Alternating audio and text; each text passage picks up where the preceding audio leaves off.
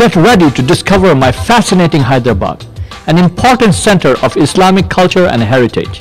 It is also famous as the former seat of the fabulously wealthy Nizams, reputedly the wealthiest man in the whole world.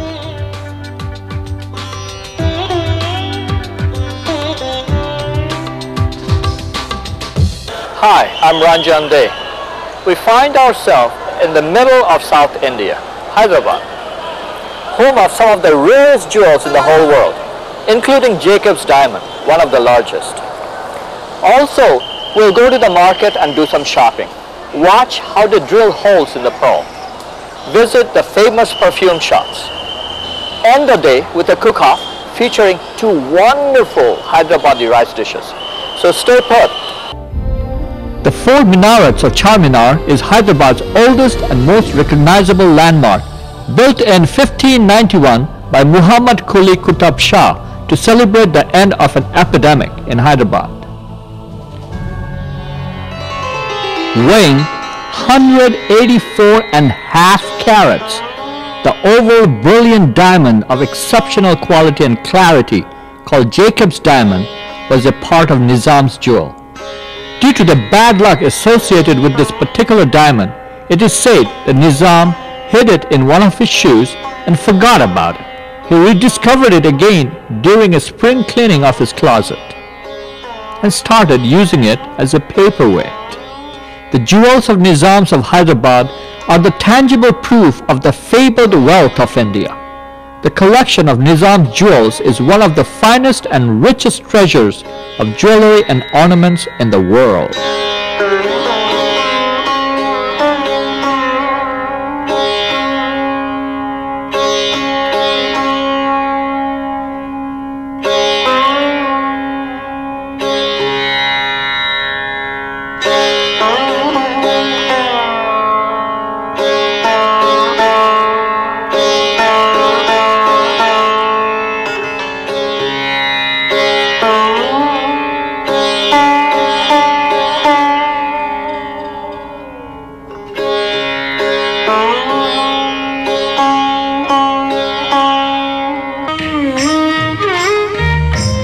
Hyderabad is the premier center for making holes in the pearl in the world.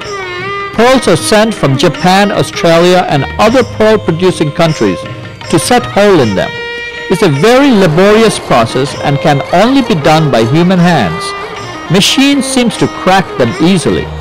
Watch how he puts water with his little finger so that the drilling does not overheat and crack the pearls.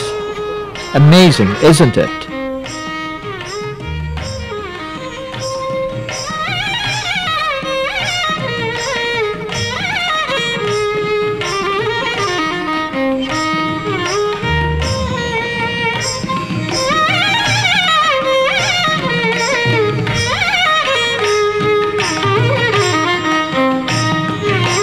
Hyderabad is the center of old world perfumes made from flowers, herbs and spices. It is called ether, and the scents are created combining different elements and served to your whims.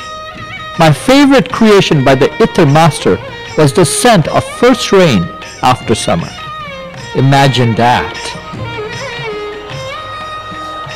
We are in Hyderabad, one of the finest hotels, Calcutta Sheraton. With me is Master Chef Farooq and our executive chef, Mr. Kantwal. And we are going to learn how to make a delicious rice dish.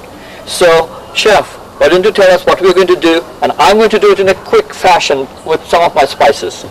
Today we are going to make a Hyderabadi biryani. These are the special containers which are called lagan. Now he will pour in the oil. I have got my oil already in. He's going to put lamb here. I will take half the lamb. Yes, then with this he is going to add up the brown onion, a teaspoon of salt, then garlic ginger paste, add yogurt to this, green cardamom, cloves, cinnamon sticks. While he's stirring the lamb, what I'm going to do, I'm going to take my Bombay saffron rice blend and pour in the spices.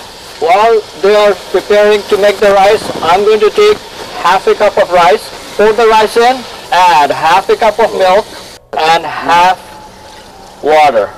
Add a little bit of salt, and once it comes to the boil, I'm going to turn it down and cover it so that all the juices are sealed in, and turn it down and cook it for 20 minutes, and it will be all ready. Now the water is boiling.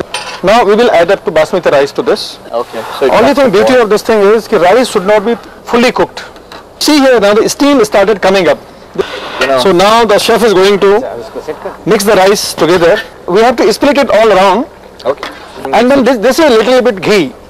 That's the clarified butter. Yeah, clarified butter. And this is the saffron for flavor.